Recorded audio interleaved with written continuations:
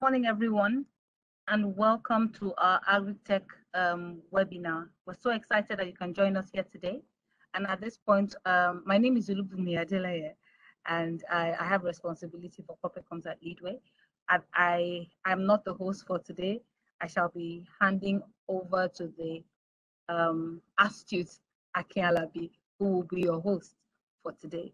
Good morning again and welcome. Akin, over to you.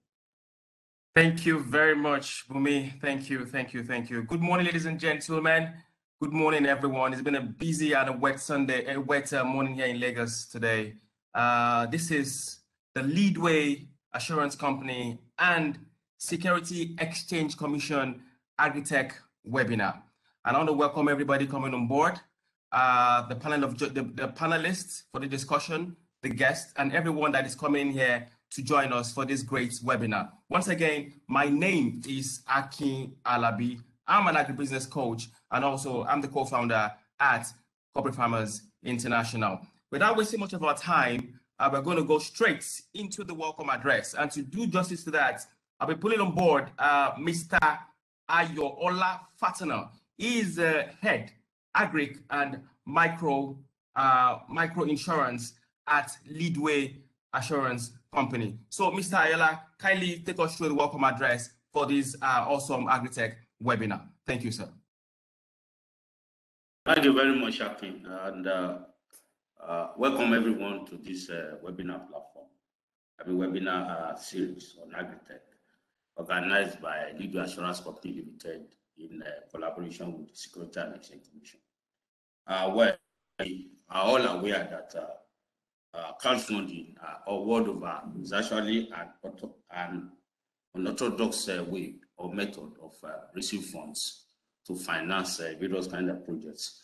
And over the past 3 to 4 years, this particular activity has gained a lot of ground in the Nigeria business space, especially as it relates to investment in agriculture. There have been a lot of crowdfunding activity going on, and especially for the young guys and the young attacks that are actually technologically aware. They use this crowdfunding as a method of crowding finances from the public and investing in agri projects. And recently, too, the Securities and Exchange Commission had come up with a regulation which is expected to actually regulate the activities within that particular crowdfunding space. And it is because of this particular regulation now decided as Leadway, in conjunction with SEC, to actually throw more insight into how this regulation works and how it's going to affect the operation of all the stakeholders that is involved in crowdfunding in Nigeria, especially as it relates to agriculture and especially with the activities of the Agritech platform drivers. So we are here to actually build our capacity, learn about and that's why we actually brought in somebody that is actually a big fish in SEC, in the person of Mr. Emonotomi Agama, who is actually a very, very, very close friend of the outside of Leadway, to actually do an insight into, give us further insight into how this regulation will work and affect the activities. So I will enjoin everybody to actually go ahead and have a nice time with their capacity and learn, so that at the end of the day, we'll be able to know what to actually to do concerning crowdfunding and agri-tech operations. Thank you very much. Welcome, everybody. And I hope you have a nice time. Thank you. Thank you very much, Mr. Ayoola Fatano. I call him one of the genius or the brain behind the agri insurance sector today in the Nigerian insurance market. Thank you for that opening remarks. And also welcome again, everyone joining us on board for this great Agritech webinar organized by Leadway Assurance Company and the Securities Exchange Commission, SEC, known as SEC.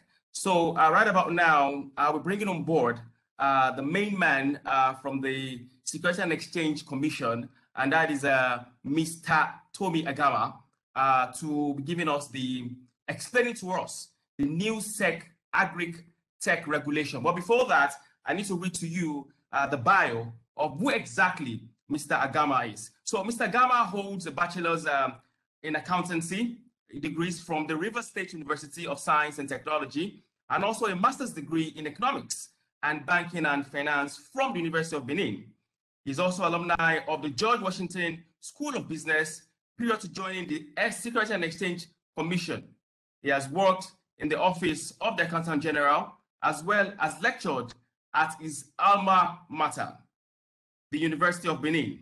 He is currently the head of Regulation, Exchanges, Market, Infrastructure, and Innovation Department at the Securities and Exchange Commission. So without wasting more time, I'm going to bring on board Mr. Agama to now explain to us, in depth of what the SEC regulation is all about within the Agritech platform, and also regulating the crowdfunding activities within the agricultural sector. So over to you now, Mr. Agama, for the quick presentation. Over to you, sir. Yeah, thank you so much, Mr. Alabi. My name is Matimi Agama. You can call me Timi Agama for short. And precisely this afternoon, or morning rather, I'll just try as much as possible to bring to fore what the new regulation is. And what is that regulation? Is the rule on crowdfunding. Mr. Fatuna alluded to the fact that it is new. Yes, indeed, it is new. What will we be talking about? We'll be talking about its newness and why it came about. So clearly, it's something that has hit the waves, and everybody is interested to know exactly what they need to do. Of course, ignorance of the law at this instance becomes no excuse. I mean, to face the full wrath of the law. And it is important that we find opportunity or accept opportunities like these to explain to the general public what we mean, what we intend, and what we expect going forward. And so that's why we're here. So before moving to this slides particularly or specifically, just want to let you know, Section 13 of the Investment and Securities Act 2007 specifically states that the Securities and Exchange Commission, the Commission, should regulate investments and securities business in Nigeria. That's law. It is not a guideline. It's not a circular. It's not a newspaper publication. It is the law. And of course, once there is a law, it means there's also a sanction. So if you do not obey the law, then it presupposes that you are expecting the full weight of the law to come upon you when you don't obey the law. But for the SEC, we know that there are a lot of challenges, even in an attempt by a lot of institutions to raise capital. Capital raising per Section 56 of the same ISA by public companies must come under the regulation of the SEC. However, it was discovered that a lot of institutions that want to raise capital do not fall into the brackets of public limited liability companies, because the law emphasizes that for you to raise capital, you must be, or you should be, a public limited liability company. If you have to raise capital from the public, you should be a public limited liability company, a PLC. But that is not the case here, because we discovered that, and we know that capital is the life wire of any business, or every business. There must be a way around it. What is that way around it? It is that way around it and the solution that has to be provided that had caused the SEC to take in another turn, or rather to look another way in at getting people to raise capital within regulation. In the US, the law that gives power to the rule on crowdfunding is called the Jobs Act. And principally, the essence of the Jobs Act was to breathe life into small and medium-scale enterprises that need money from, in quotes, the public. And for you to be able to do that, you need to, of course, satisfy the rules on crowdfunding. And that is why in Nigeria, the SEC, also thinking forward and being a knowledge-based organization, decided also to follow that path. And so we came up with the rules on crowdfunding. More importantly, because we have seen serially that a lot of institutions are raising money from the public, from investors who are our primary concern as the SEC. Who are our primary concerns as the SEC? SEC has a two-pronged objective. One of them is regulation, the other one is market development. And in regulation, the investors are critical participants and stakeholders in regulation. And for the SEC, we cannot close our eyes and watch investors being dealt with by people for no fault of theirs and because they don't have knowledge. We have seen severally that a lot of people just go out there, ask people who do not understand or who are unsuspecting and raise money from them and go into the thin air because there is no regulation. So in order to deal with this situation, hence the SEC came out with the rules on crowdfunding. The rules had been in work for a long time. Before 2020, of course, there was no regulation. But soon after, when we saw what was happening, by March 2020, the SEC exposed its first draft on the crowdfunding rules on our website. By December, we had moved forward, and the rules were approved by the SEC's board. In January 2021, the same rules were released to the public, giving a compliance deadline of 30th of June 2021. And of course, having given that deadline of compliance at June 2020, for those institutions that had earlier on been involved in this. So at this point, we are saying that you should come and register and sin no more.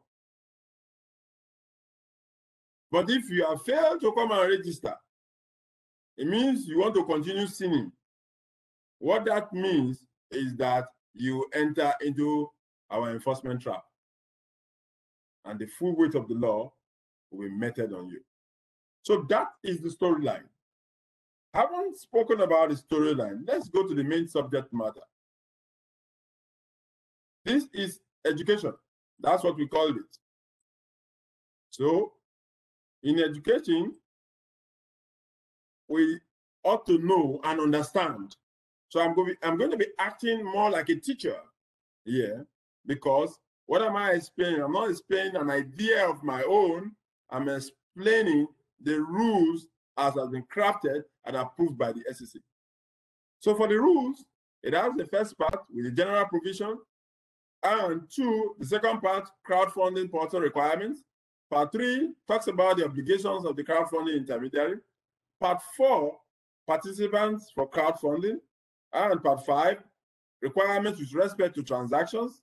And part 6, obligations of the fundraiser.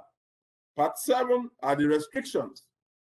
Part 8, additional requirements for commodities investment platforms, which is the main subject matter here, which is the crux of the matter here. And of course, part 9, miscellaneous, and part 10, penalties. Penalties when there is a violation of the law. So fundraisers, who are they? What are they? They are the people that want to raise funds. They are the people that need money to do whatever business they want to do. But those people, of course, decided or elected to go through the crowdfunding route rather than going through the IPOs, the public offerings, and other forms of capital raising. So, fundraisers, issuers seeking to raise capital via crowdfunding, small and medium-scale enterprises, inclusive of this group of people, are agri companies or agri-tech companies, as the case may be. The crowdfunding platforms used to crowdfund is what we're talking about. Then, of course, you have crowdfunding intermediaries. And we have also the investors who want to invest in these platforms. So, who want to invest in these businesses, as the case may be, right? So, this is what we are all experiencing now. This is novel. It is new. It never used to be so. So people really didn't understand or didn't know that there existed opportunities like this. Prior to this time, it was family and friends that would raise money for you to do business. But as time goes on, it was discovered that you could actually raise money beyond family and friends. And if you want to raise good money, of course, beyond family and friends will make a lot of sense. And so the essence of crowdfunding. What is the applicability of these rules? These rules apply only to investment-based crowdfunding portals or platforms. Why do we need to specify this? We need to specify this because crowdfunding goes beyond investment. You have what we call donation-based crowdfunding, right? For a donation-based crowdfunding, it is not under the purview of the SEC. Donation-based crowdfunding is not under the purview of the SEC. So it doesn't come under us, and we don't have any business with it. Can everybody hear me? Because I can see a chat saying they can't hear somebody. I can hear you clearly, sir. Great, fantastic. I can also hear you clearly, sir. Not clear. Yeah. Good. So who can raise funds? Who can raise funds through an investment-based crowdfunding platform? One of them is, of course, the MSMEs, incorporated in Nigeria with not more than 2 years track record. If it is not less than 2 years track record, if it is less than 2 years, then something must happen. You must have a technical partner, or at least you must have a core investor. That must be known. So the question is, people will say, why do you have to introduce such a rule? Why would we introduce such a rule? Do I just give anybody money because the person came from, heaven or from Mars? No. Okay, I do not know you, but is there somebody that has a record, a track record that can vouch for you? Is there somebody that can stand behind you to say, well, I have this pedigree, and because you know my pedigree, I have decided to loan my pedigree to this institution. So it is not that you just wake up, fly by night, investors or entrepreneurs, you dreamt yesterday night, and this morning you have decided to come and collect money from Alabi. I'm not sure Alabi will give you. So that is the essence of the track record. That is the essence of having a core investor. That is the essence of having a technical partner for whom we can be sure that that technical partner, that core investor, exactly knows what you are doing and has bought into what you are doing to support what you are doing.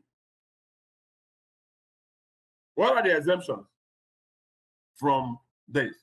The fundraisers can offer investment without prior registration if it is incorporated in Nigeria, accepted by a crowdfunding intermediary to use its platform. Total investments to be sold in 12 months does not exceed 1 for medium-scale enterprises, 100 million, small enterprise, 70 million, micro enterprise, 50 million. But like we said, there is a uniqueness with commodity investment platforms. They need much more money to be able to stand. So for these institutions, they will definitely apply to the SEC to be excused from such limitations. The MSMEs designated by SEC are allowed to exceed this limit. Total investment on an investor can make retail not more than 10% of net annual income. So if you are an investor and you are a retail investor, we are saying that, okay, we don't want you to be put in a situation where tomorrow you come and cry. For you to start this, you cannot invest more than 10% of your annual income. Somebody will say, what's your business? Well, our business is very clear. We don't want you to lose your money and tomorrow you come and look for the SEC that you are the one that approved this. So you come and pay me back my money. So you have to start little by little. And one thing you must know, it's a new rule that has capacity to change. And that capacity can only change when we understudy the system and we know the capability, capacity, and the knowledge of those involved in it. So I am sure somebody will be asking, why are you limiting us? We are limiting you because we want you to understand it. We want you to be involved. We want you to be soaked. And we want you to do well. So it is not that everybody will just come. And that's what had happened in every jurisdiction. The US only increased theirs just recently, about a year ago. And of course, they will increase. But besides that, we must also differentiate full public offer from miniature, capital raising. These are miniature capital raisings.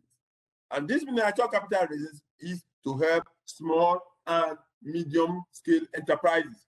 If you say you are big, there's nothing stopping you from becoming really big. And for those that are big, you become a PLC, you come to the main market and raise capital. Because at that point, you have been able to introduce governance, you have been able to introduce structure, you have been able to introduce transparency in the business you are doing.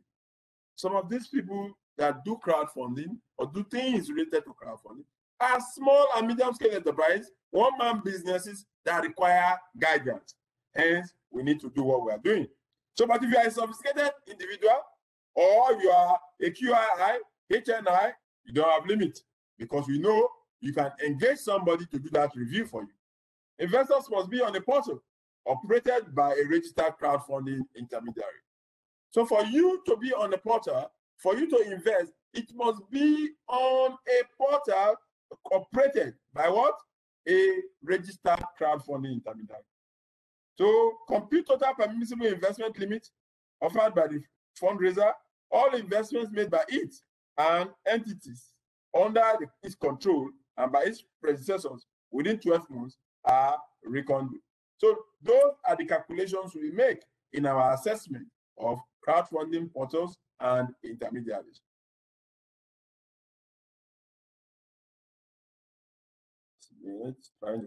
Okay. So what are the general provisions? Every portal connecting fundraisers with investors in Nigeria for investment must be operated only by entity registered by the SEC as a crowdfunding intermediary. So you cannot do this without SEC registration. Any attempt to do it, we know that a lot of people are doing it, and by this lecture, we are advising that you should get registered. You should come forward to the SEC for registration. This is the period of amnesty. So, because if you are not registered with us and we get hold of you, you live to tell the story.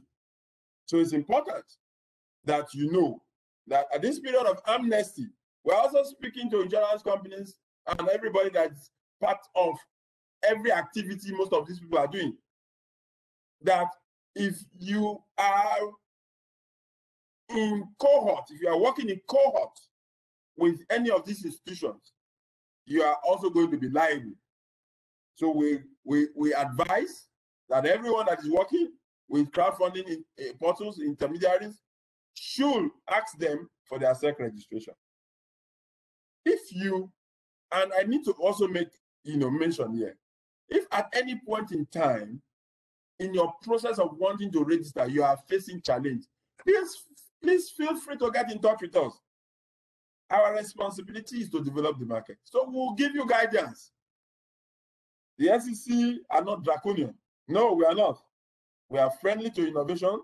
We are friendly to market participants. And so please feel free to reach out. If you do not reach us, then that means you want to be your own boss. I will help you be your own boss somewhere near Kuje. Restrictions apply to all portals in Nigeria, portals outside Nigeria, but targeting Nigerians. You cannot be coming to collect money from Nigerians and you say you will not get registration or you will not be regulated. Sorry, you must be regulated. Portals outside Nigeria, but component of portal is located in Nigeria.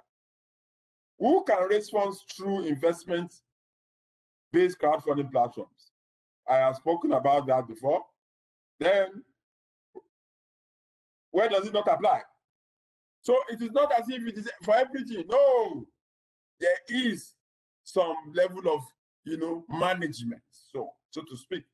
Technology service provider merely providing infrastructure, software, or system to an operator of a communication infrastructure that enables orders to be made by whatever stock market, operator of a financial platform that does aggregation. These ones are not. But if you are confused as to whether you really fall part of it, please make inquiry. Asking questions is very good.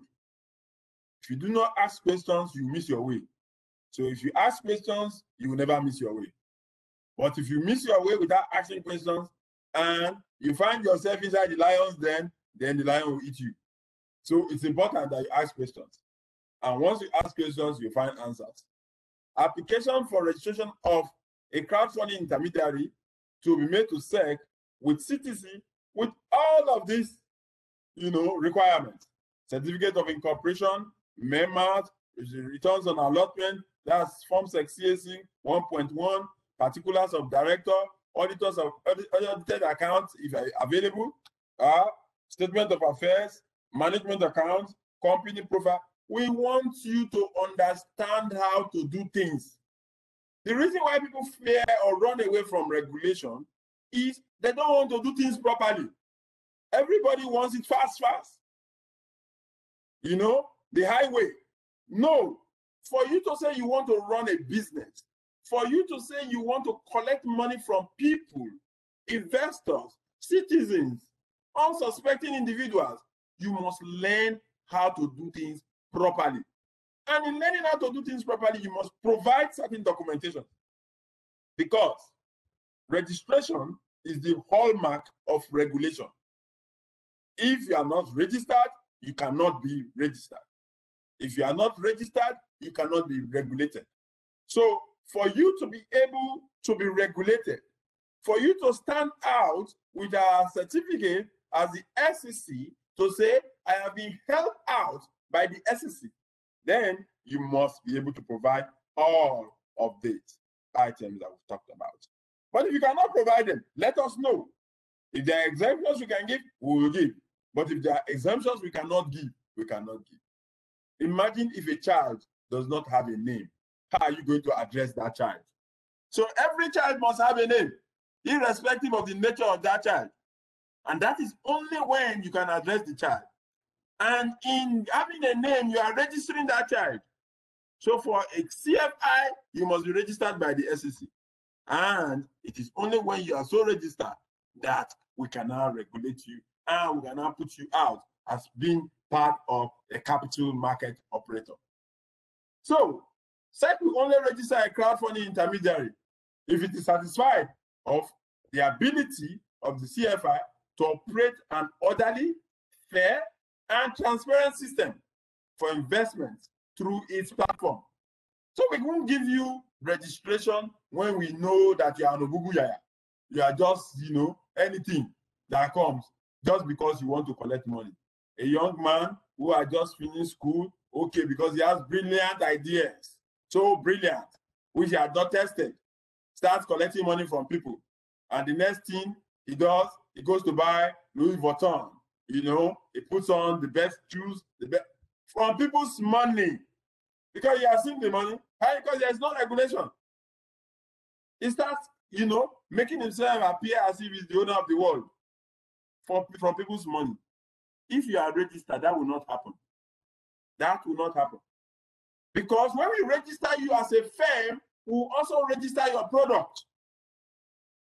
The fitness and properness of this board. Who are your board members? Who is overseeing you? The CEO or any other person responsible for the operations, financial management of the portal, and have not been convicted.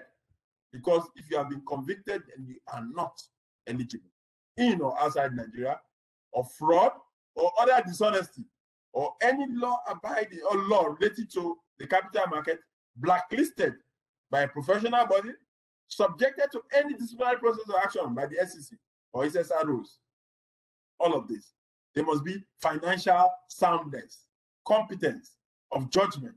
All of these are important. That it is important that your reputation must be impeccable. And with that, we can register you, we can regulate you, we can allow you use our name as having been so registered. If CFI's ability to manage risk with its business and operations, a lot of people have not been able to manage risk in their life. There will be ups and downs in the business. Do you know or understand how to deal with such ups and downs? Or you allow investors' money just go and expect that, well, it is not your fault. It is your fault when you take the responsibility of collecting money from people. And it's your fault if you do not manage it very well. And it's your fault if at the end of the day your business crumbles. But you must be accountable. You must be accountable to those people that have entrusted you with their money.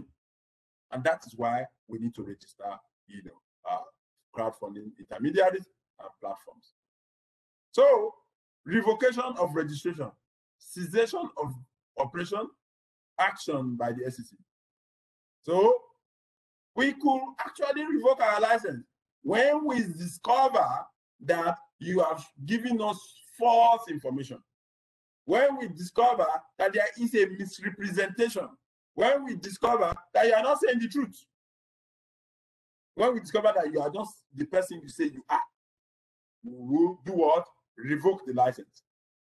We'll cause you to cease operation and we'll take action. So we'll not only revoke your license, neither will we only cease the operation of your business, we'll also send you to jail. So you fail to meet our requirements, fail or ceases to operate, maintain the portal for a consecutive period of 6 months, fail to pay fees as prescribed by the SEC, contravenes provisions of the Act, SEC rules, code of conduct for capital market operators, guilty of fraud, repeated defaults, has been convicted of an offense involving moral rectitude. So, all of this, change of structure or cessation of business operation. CFI must not change its ownership structure or discontinue operations without the prior approval of the SEC. This is important because if you are going to cease operation, we are not saying you should not cease operation. We are only saying that as you are ceasing operation, those people that have put trust in you before you decide to cease operation, have you taken care of them? Have you taken care of them? Have you taken care of their investment? Have you returned their money? That is important. So we must know all of that. Notifying SEC of a proposed discontinuation and, of course, a reasonable conclusion of any of the ongoing operations. And because sometimes you probably want to travel out to Canada, and because you want to go, you want to leave the business, let us know. Take care of the people that are giving you money, then you are free to even go to Finland. That is your own wahala. But as it is, you must do what you need to do. Where the SEC suspends, cancels, or revokes registration of a CFI intermediary, or where it seeks to voluntarily cease operations, The SEC shall issue directives on one or more of the following: ongoing issuances on the portal, funds held with custodians on behalf of fundraisers, repayment to its investors, interim management of the operations of the intermediary, and such other matter as the SEC considers necessary in the interest of investors. Note, our interest is about investors and investors. So there are general obligations of the CFR. Display prominently. These are things that you can find, which I can run over. So display prominently on its portal information about the portal, including the ownership or the fundraiser, its management, and overall control structure, investor education, market and risk disclosure. So you just go to say, okay, I can give you 20%. You have not explained to the fundraiser, to the investor, the risk involved, the possibility of an upside, because you do not know. You must be able to tell them, carry out investor education, let them understand exactly what you are doing.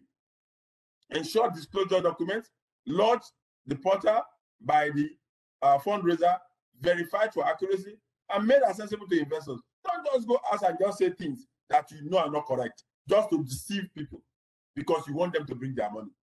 It will be false. Inform investors of any material or adverse change to the fundraiser's proposal. Ensure fundraisers comply with the responsibilities and obligations prescribed by the rule. Due diligence of fundraisers intending to use this portal. So you don't just allow anybody from Oju Elegba to come and raise funds. No, you must know who they are. You must be able to vouch for them. You must be able to say one or two things about them. You must be able to conduct specific due diligence and get them to understand that, well, they are going to use this money for the purpose for which they want to use this money. And there must be a way to track that. Monitoring and reporting. This is important and crucial. Like I said, the major challenge for most institutions is that they don't have structure. So if you have structure and you are accountable, then you will do all of this. Monitor and conduct of fundraisers on this portal and take action against any misconduct. Ensure fundraising limits imposed on the fundraisers are not breached. Comply with all reporting obligations as will be specified by this rule.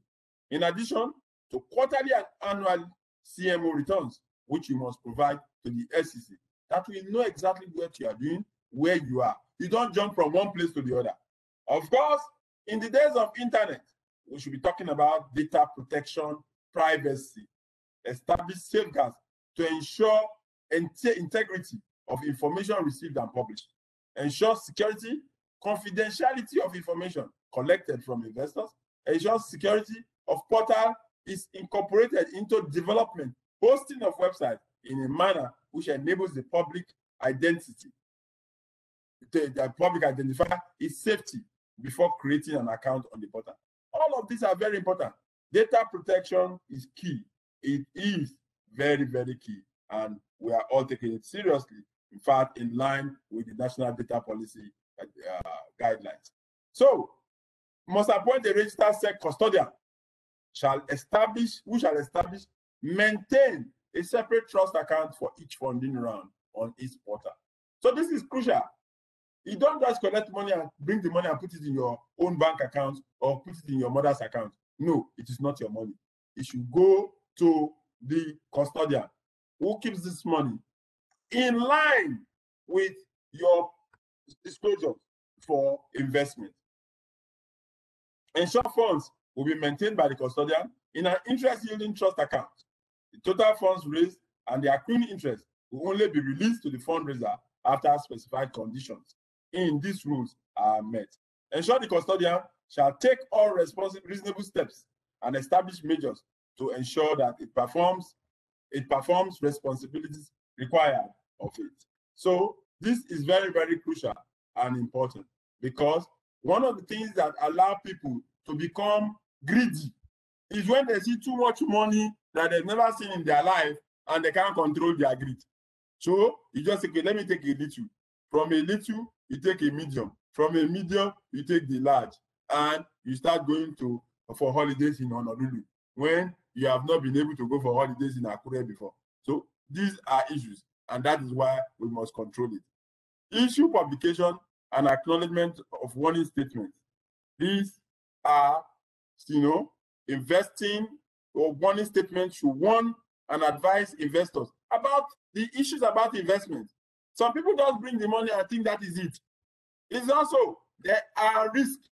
Everybody must know the risk, even the person that is investing. Even the food you are eating has risk. Because if you eat the food and put it and the food gets into the, the throat, the windpipe, you are in bad shape. So be careful. And everybody must know. You can't be eating bone and thinking that, oh, you may not, face risk. So that's why you have to put that in on your portal. Sorry, Mr. Gama, because of our time, because I'm still going to the panel session, so we can quickly wrap up this part of the discussion, so we can move straight to the panel session. And you've said a lot, which you're also going to explain also in the panel session, sir, if you don't mind. No. So what I will do is just go straight to where the commodity investment platform is, so that I can wrap that up.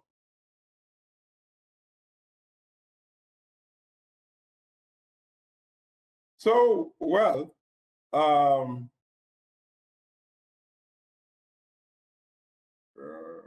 me see. Basically, it's so much to take in just a short while, but as has been said, let me just go to this. And so when we receive an application, of course, it is treated normally, and the offering, as will disclose all of the information. So basically, this speaks to disclosure of the basic information that you require to be there. And an important point to raise is actually the lock-in period. Investors cannot transfer their investment for a period of 1 year after allotment, except if the transfer is to the fundraiser of the investment or to QII or NHI. And of course, you have, let me see if there's something. So general disclosure requirements.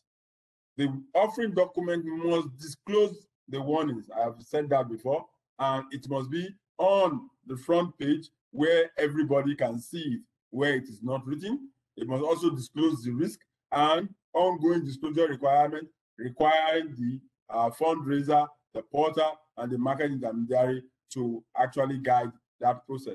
All ongoing disclosure documents must be provided to investors through the portal, the website of the fundraiser, and such other reasonable means as may be determined by the SEC from time to time.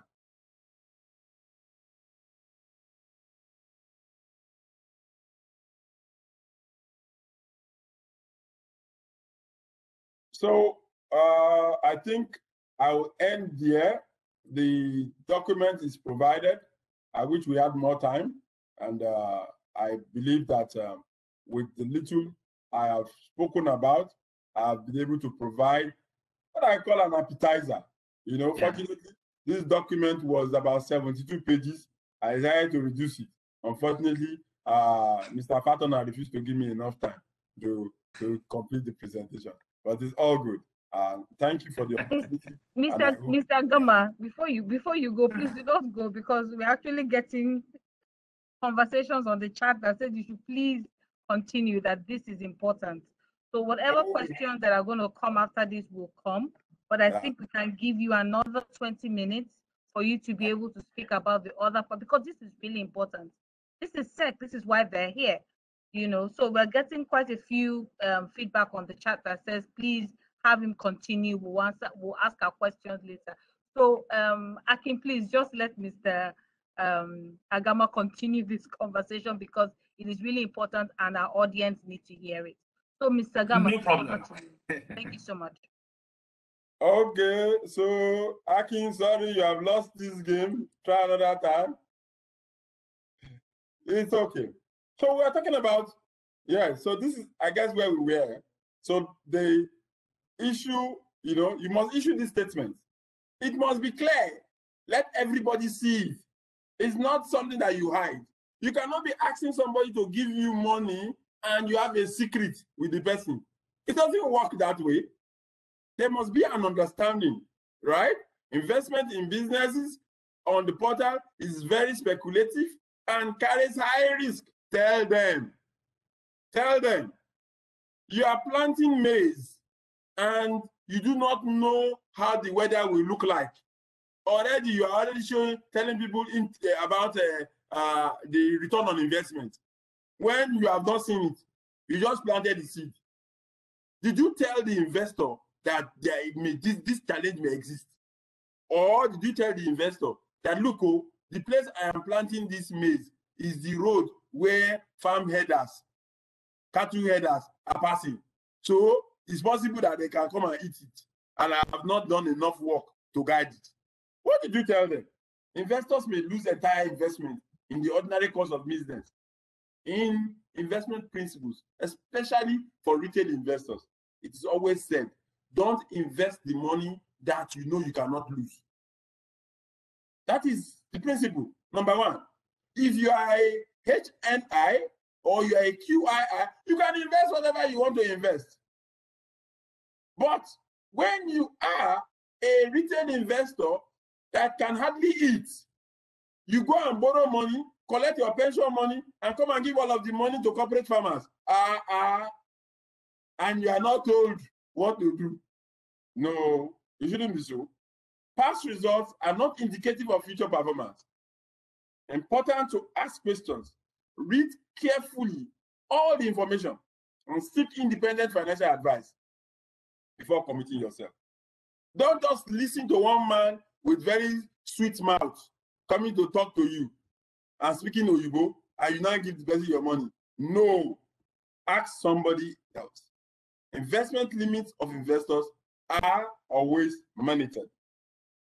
The CFIs must ensure investor affirms to the risk acknowledgement form and confirms that I understand what you have told me and I have read it. It is not tomorrow you come and shout that, oh, where is this SEC when this thing was happening? Did you read the disclosures? Did you follow it? All of these are important. So there must be an informed decision when this is done. Understanding the proposed investment is a risky investment. It may be overpaying for securities or investment contract issued. There may be additional classes of shares with rights superior to class being issued through the CF are able to economically absorb complete loss. Fundamental, able of investment. Proposed investment amount falls within prescribed investment limits will be subject to a lock-in period for at least 1 year and a further restriction on transfer of the securities. All of these are conditions that you must educate whoever is coming to invest. The fundraiser must obtain from investor a signed risk acknowledgement confirming its compliance with its total annual investment limit. Read the statement about the crowdfunding as provided in the rules, and understand investment-based CF is risky, like we have said earlier on. It may be provided with less disclosure than public companies provide. It may lose entire investment because as a public company, you have a strong obligation.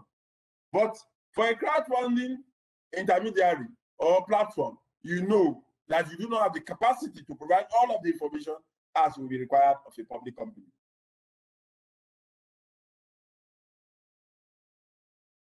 So, compliance, what must you do?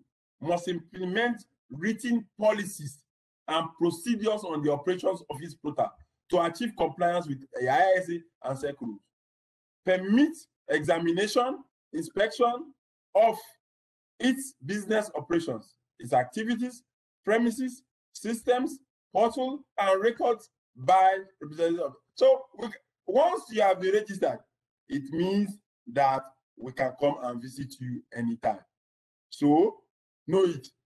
But the beauty about our visit is that we don't drink tea when we come to your office.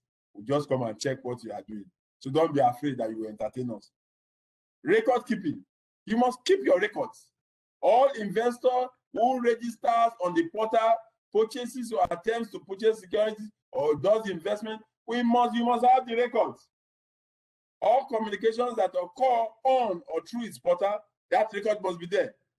All persons that use communication channels of the CFI to promote the fundraisers, securities, investment, or communicate with potential investors, we must have those records. All of these records are important because tomorrow when something happens, there must be something or somewhere we can go to and have information so that you don't just run away and go to, Malta after collecting people's money. Record keeping, like I said, must preserve all documents relating to the portal during the operation of this portal or any successor portal or organizational documents. 2, records must be produced, maintained in a non-alterable format, which ensures integrity of the content. 3, records must be prepared, maintained by a third party for a CIF, provided this does not relieve a CIF from responsibility to prepare, maintain records. Must file undertaking that records are property of CFI, and will be surrendered upon request. These are critical things. And the problem with, crowdfunding portals and crowdfunding is that a lot of times people do not consider this as important. The little things that you think are not important are indeed the most important. So for compliance, it's very serious.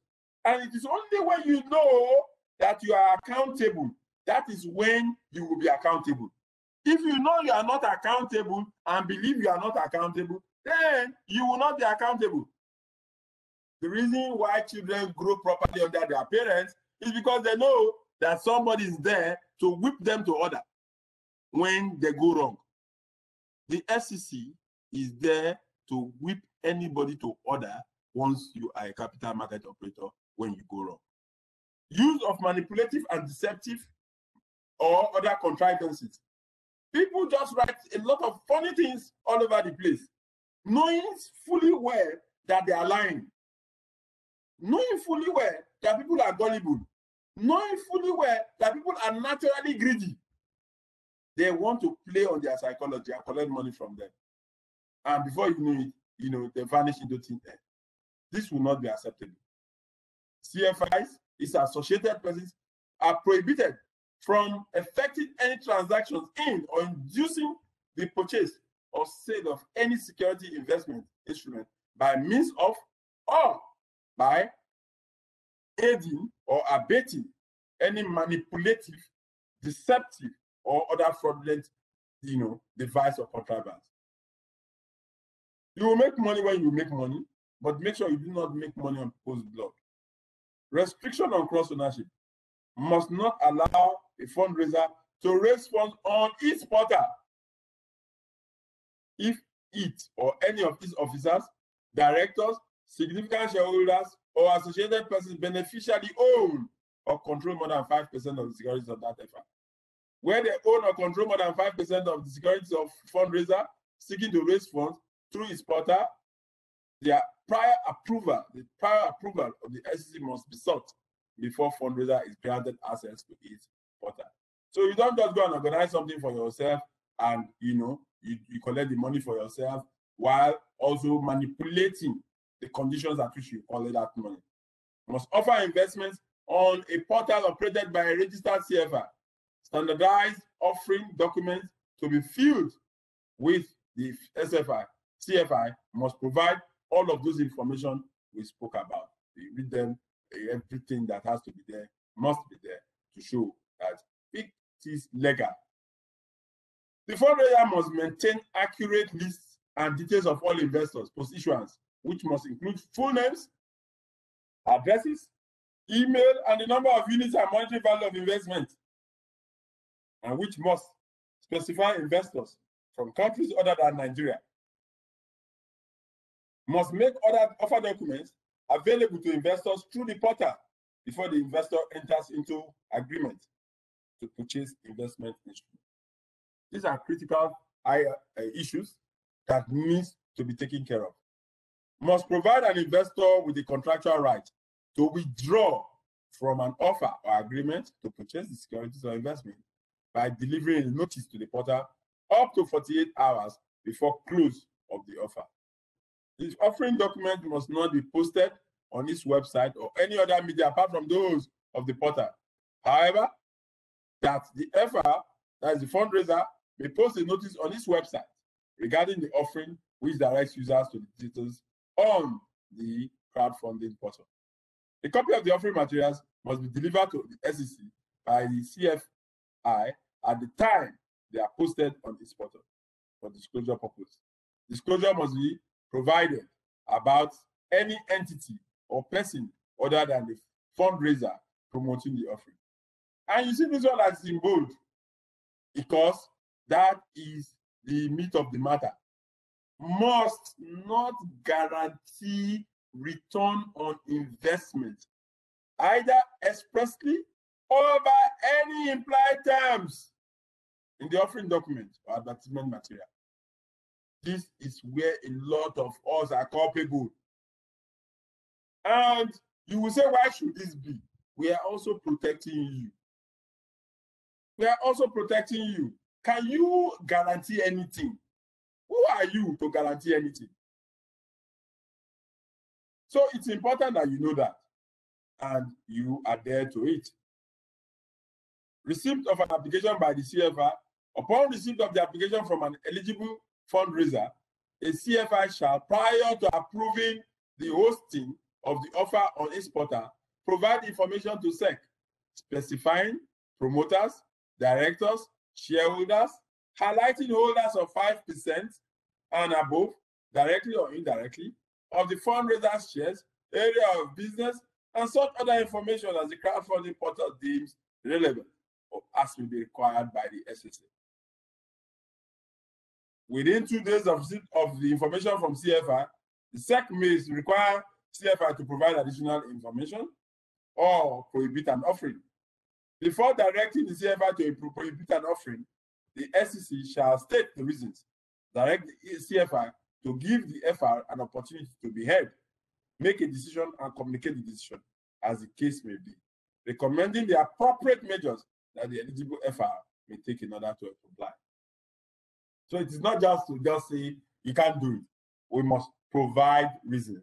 And if there are issues that can be addressed, then they should be addressed. Crowdfunding offering approved by the CFI will be open for not more than 60 days. They may be extended for a further period of not more than 30 days on such conditions as may be specified by the portal. The CFI must adopt an IT system which limits the acceptable amount to the target amount and reject additional subscriptions once the target amount is reached. So you apply IT, information technology, in dealing with some of these nuances of our regulation. Because the offering materials must be, fully prepared.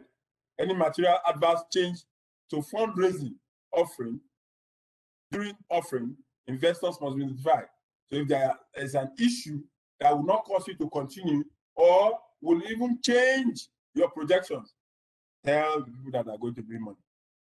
For an offer to be successful, minimum threshold, target amount in offering documents to complete the business objectives of the fundraiser must have been established or subscribed to. Because you can't say, I want to raise 50 naira. And for me to succeed in that project, I need 45 naira minimum. And you now raise 20 naira and you want to go ahead. No, because the simple tendency is this. If you want to do something with 45 naira, you only raise 20 naira, the tendency is that you are going to eat that 20 naira. You are not going to use it for anything. And that will be terrible for the investors who are trusted you to even bring that money. So if you cannot meet your target, return the money. It means nobody's interested in the business. Try another one. Right? You decide to sell, pap, ogi, and nobody's buying. Go and try custard. They are closed. One has color and one is white. If amount to raise meets minimum amount, but falls short of target amount, CFI must direct custodian to make funds available to FR upon the provision of a revised plan. So that is important. Use of funds to investors and CFI within 1 week and end of the offer, provided the underlying project is proposed, the underlying project to be proposed for the proposed use of the funds can be downscaled and executed independently without negatively impacting the operations of the fundraiser. If minimum threshold is not met at end of offer, CFI must make a refund to all investors in 48 hours. All of these are rights that we have instituted or included in this in order for us to have a wonderful time or a good environment in operating this particular rule. Investors have the right to withdraw any agreement or to purchase investments up to 48 hours before the closing date. We have said that before. Ability to cancel is permissible by an automated system on portal or by notice using of technology. Again, if target is not met before the 90 days from opening of the offer and a withdrawal occurs, reducing the amount, CFI must permit reopening of the amount of the offer for the balance sum for not more than the unexpended period of 90 days. Lock-in period. Investors cannot transfer their investment for a period of 1 year after allotment, except if a transfer is to the fundraiser of the investment or to the HNIs or QRIs or part of an offer for sale registered with the SEC. To retail investors registered on the portal or to a family member of the investor, these are the conditions for which lock-in can happen. Tag-along rights. Admission of an equity offering to a portal is subject to the existence, confirmation of a tag-along right for retail investors and promoters. Fundraisers format must provide for right of retail investors and promoters to withdraw from the company or to sell the stake if controlling shareholders transfer of company to third parties in 3 years from conclusion of the offer. Admission of a debt offering to a portal subject to the existence of an early redemption, a put option for all investors. The offering document and any other agreement governing the investment must provide for rights of investors to request for an early redemption of investment. If the controlling shareholders transfer control of the company's third parties' rights within 3 years from the conclusion. Information to be submitted to the CFI. For the fundraiser, he has to submit relevant financial information and, of course, information that explains key characteristics of the company, expertise of its management. So, for a crowdfunding portal, don't just accept anybody. Look at the person you are going to accept. If somebody says he's a farmer, check properly if he's a farmer or he can actually farm, or he's just an ajebota that wants to come and collect your money. You must be clear, very, very clear about the ability of whoever wants to do whatever they want to do on your platform. The offering document must disclose all of those informations we are talking about concerning the management, concerning the history, concerning the board, concerning the people involved, concerning everything. Your related companies must also be disclosed so that the investor will have clear information. Disclose your risk. Tell people exactly how it is. Don't deceive them, And of course, there are ongoing disclosures that are required even as a crowdfunding portal. Access to offering and ongoing disclosure documents, this must be accessible by every investor. Ongoing disclosure documents must be provided to investors through the portal, the website of the fundraiser, and such other reasonable means as will be determined by SEC from time to time. A CFI is not prohibited from advertising the existence of its portal, provided as such advertisement is restricted to general information about the portal and the business model, and does not include any information on specific offers. Crowdfunding intermediaries should ensure that all marketing communications to investors by FRs are clearly identifiable as such. The CFI must approve all marketing materials and ensure that marketing materials by fundraisers comply with the general rules of SEC on advertisement. So the SEC has rules on advertisement, and for whichever advert you are going to put up, you need to get clearance for that to happen. The CFI or managers and officers of their portals are prohibited from providing any financial assistance to investors for purpose of investing. That will be insider dealing, hosted on this portal, right? Soliciting investment or making recommendations, and intermediate or facilitate secondary trades between buyers and sellers, and of course, utilizing any website, social media, whatever, other than the registered website or the portal for the purpose of facilitating crowdfunding offerings. The fundraisers shall not also directly or indirectly pay a commission, finder's fee, referral fees, all of those gimmicks to bring people to the portal should not be encouraged and will not be acceptable. Offer non-permissible investment instruments, host order concurrently on multiple crowdfund portals, lend or finance or arrange lending or financing on an investor to purchase investment through the back door. Non-permitted fundraisers. The following are prohibited from raising funds through the portal. Complex structures. When you now bring something that people cannot understand, just because you want to, slap them, that's what the Bible says, you just come and move people, say because you are so sophisticated, you can't bring that for a crowdfunding plan. PLCs, because theirs and their subsidiaries. Companies with no specific business plans or a blind pool. Companies that propose to use the funds raised to provide loans or invest in other entities, such other entities as may be specified by the SEC. These are not allowed. They are not permitted. Eligibility. CFI may operate a commodities investment platform subject to the compliance with the following additional requirements. The requirements we have just spoken about are the basics. They are additionals for CFI. So for crowdfunding, commodities investment platform. Commodities, CFI shall not be registered as a fund manager with SEC. CFI must not facilitate on its portal any other CF business, crowdfunding business, other than sourcing funds for investment in agriculture or other commodities. The portal operated by the CFI for investment in agricultural commodities projects must not be used for any other funding or marketing purpose. The CFI registered to operate a CIP must not host a different CF as crowdfunding portal where funds will be sourced for non-agricultural or commodities projects. So for the CIPs, which is the commodities investment platform, theirs is peculiar, and of course, what is expected of them is a bit different. And there are additions to the basic foundation of the crowdfunding rule. The cash asset ratio requirement for CFIs,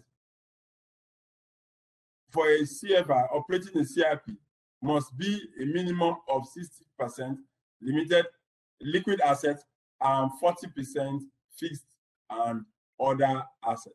So that is the ratio that is required for that. Then, of course, a very popular one is the housing projects, which are already also in town. You see a lot of housing projects trying to raise money from the crowd. CFI can host projects on its CIP subject to compliance with the following. Ensure that proper due diligence is carried out on all projects and project executors or beneficiaries. Provide investors with information which must be displayed prominently to investors prior to making an investment target plan. Location of proposed project, all of the things that needs to be, done. And of course, you have additional obligations, which are all here, adequate records of project owners, all of those small things that requires you to give further disclosure as to the project you are actually engaging in. So we are free to come for inspections.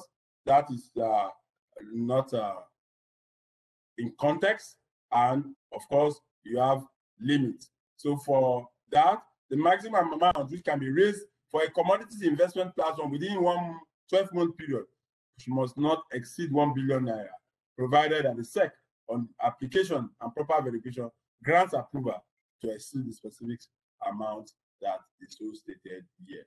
So this is clear. Miscellaneous costs.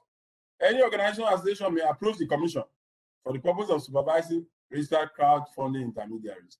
The penalty: any crowdfunding intermediary that fails to comply with these rules shall be liable to a fine of not less than 100,000 naira and the sum of 5,000 naira for every day the violation continues, and shall in addition be liable for any loss of investor funds arising due to such action.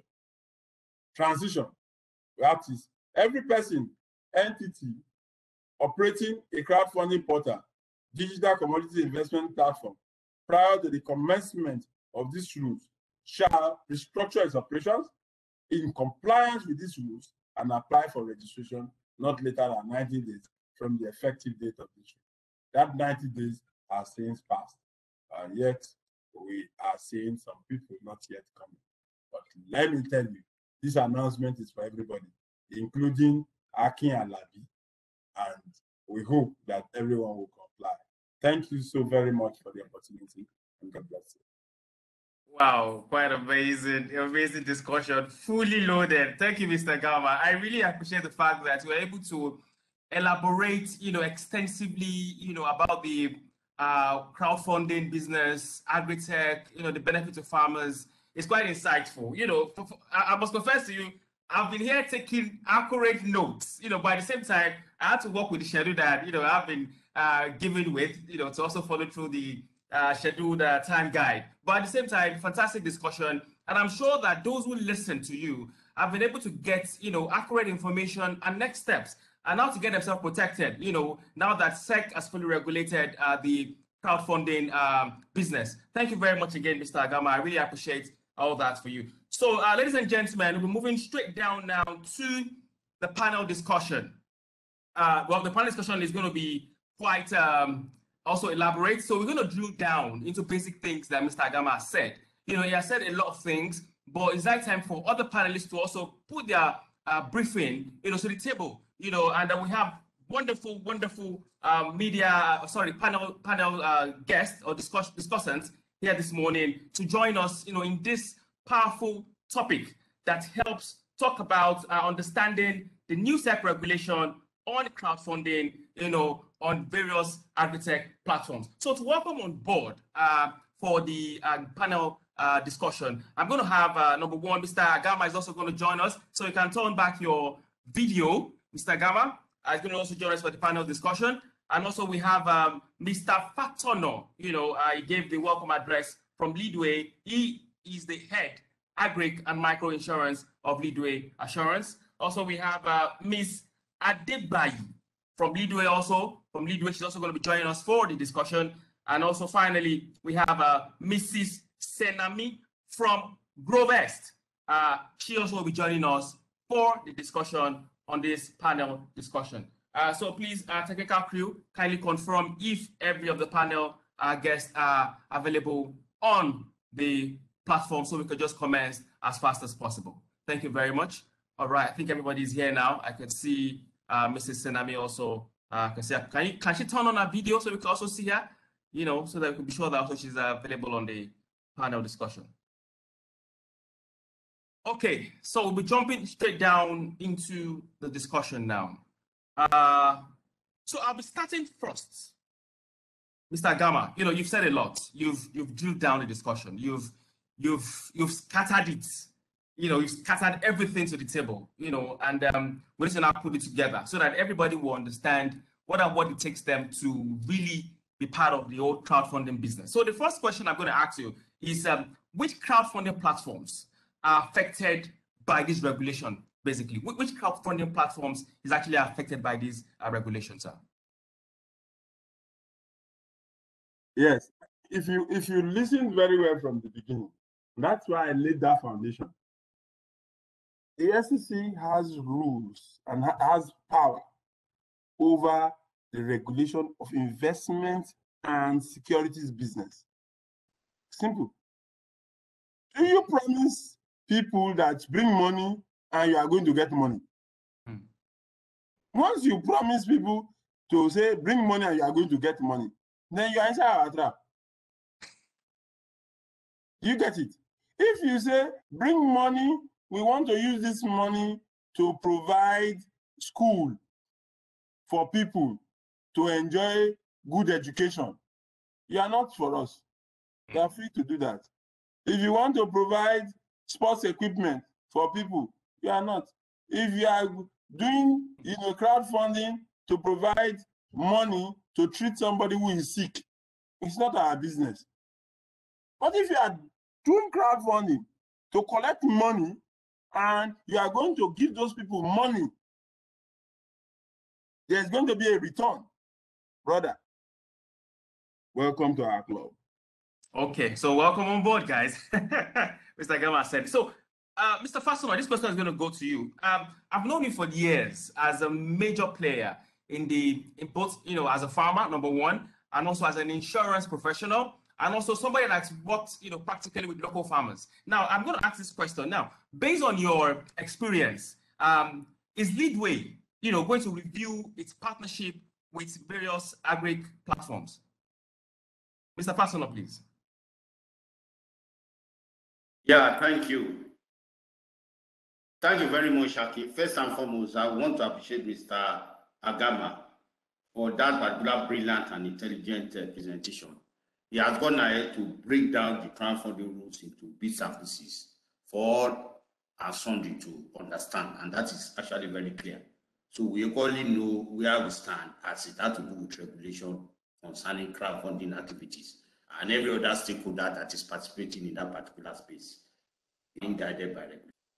Now, definitely, that will actually give me impetus to go ahead and answer Mr. Alabi's question. Of course, we have this particular rule has gone ahead to be a kind of, I want to say, a game changer and not a showstopper, really, for me. So definitely, we have gone ahead in line with this particular regulation to regulate, to review our activities. To review our activities with Agritech platforms that are into crowdfunding.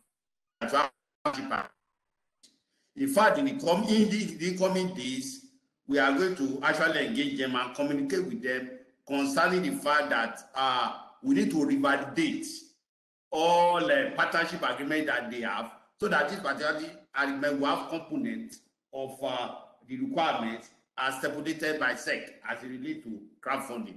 So the component must actually be there, so that everybody will be seen to be obeying the law. And limited, as a responsible company, we only want to be in breach. So one of the major requirements now is that for anybody we go know that is into the crowdfunding activity for Agritech platform must actually show us documentation that it has registered with SEC and is actually in compliance with SEC regulation. That is the first thing. We can go ahead and ask to validate the paper. The first question is going to ask is that have we complied with the SEC, the new SEC regulation of crowdfunding? And of course, we have actually extensively discussed this with the SEC too, and on the fact that we heard Mr. Agama saying that everybody, including the cohorts, will actually be sanctioned if anybody is found to be in breach. So of course, we are doing that particular review, and once we are done with this particular enlightenment program on that. Thank you, Alabi. So they will hear from us in the coming days. Thank you very much. Beautiful. Thank you very much, Mr. Fasono. Good feedback there. So I want to urge us to please also drop in our questions in the Q&A box, at the right-hand side of our portal. So just drop your questions so that we can ask the panel discussants, whatever you want to ask them, more detailed questions that you want to ask any of them. So please drop your questions there so we could just ask them once and for all. Now, the next question actually goes to Ms. Adebayi. Now, Mr. Adebayi, you hold a very key position in Leadway Assurance, Leadway Assurance Company. You're actually the ED General Insurance Leadway. Now, based on what Leadway has been doing, what exactly is Leadway's reaction towards this new regulation? What is your company's reaction towards this regulation that has just been, spitted out and broken down by Mr. Agama's SEC? So please, what's your company's reaction? As an insurance company, one of the things that we do is take on business risks for people. And that risk is the fundamental risk of the assets or liability that is insured. So for a crowdfunder, for example, particularly within the agri space. What they do is raise funds to use that fund for farming or farm investments, and any return from the farm investment is then distributed. So when we underwrite, essentially taking on the risk of failure of the farm, so to speak, or should I say failure of the produce, and sometimes maybe loss of the farm assets. We basically recompense the crowdfunder, so ultimately the investor, for loss of farm asset, produce, or accidents on the farm. Now, given that this is our business, one of the ways by which we undertake such risk is we appraise the risk. So the SEC rules now form an integral part of a risk appraisal. So, and a number of the things that Mr. Agama mentioned are things that are positive in terms of risk appraisal. The public tends to get confused between pure economic loss and insurable risk. Insurance does not cover pure economic loss, which means if you just lose your money because you have been guaranteed a particular return, you lose your principal, you lose your interest. That's not what the insurance is for. The insurance is for if there's a failure of harvest, so to speak, or maybe the harvest is lower than expected, so your yield is not as expected, or there's a damage to the farm assets, and as a result of that, there's probably a delay and that stuff. Those are the things we cover. Or that you lose 20 naira or you lose 1 million naira is not what insurance covers. And the SEC rules have clearly indicated that the crowdfunders must publish a warning, letting people know that this is a high-risk venture. They can stand to lose their principal and interest, and they may not even get the yield that they expected. For us, that's positive. It's part of the due diligence that we have to do as insurers. So as Mr. Fatuna has mentioned also, so when we get a crowdfunder come to us now, it is important that we go through the SEC checklist to understand that they meet the requirements. And all these requirements, and I particularly like what Mr. Agama has said, it's the law. But the way I would spin it is that the law is not the law for the law's sake. The law is the law because it enables trust, it enhances trust, and public trust is very important. And when you're in the business of raising money, it's really all about trust. So the rules are rules that are now enabling trust. And we welcome it. In fact, we looked forward to it before it became published. We saw the exposure draft where we were waiting and really waiting for it, because this will just help to discipline the market. Now, the concern for us, though, is that crowdfunding is a tech business, essentially.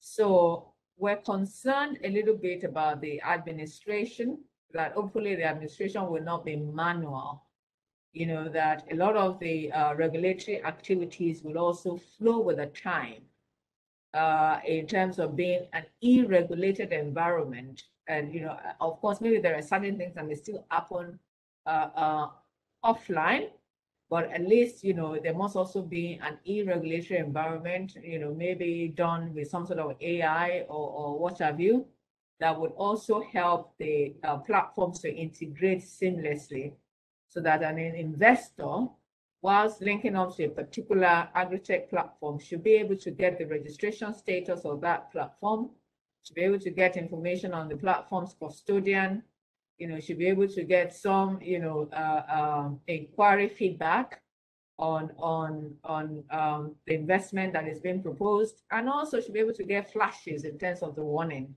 that what, please note that you're putting your money in this and you stand the risk to lose everything.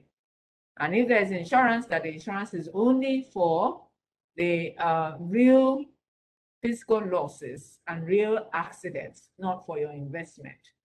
So for us, it's all positive, really. I don't think there's anything particular. I don't think there's anything negative about the set rules. I would only say that the only part of it that we would ask for is that the regulation should be e-based. It should be electronic as well, to connect very well with how the Agritech platforms work. Thank you.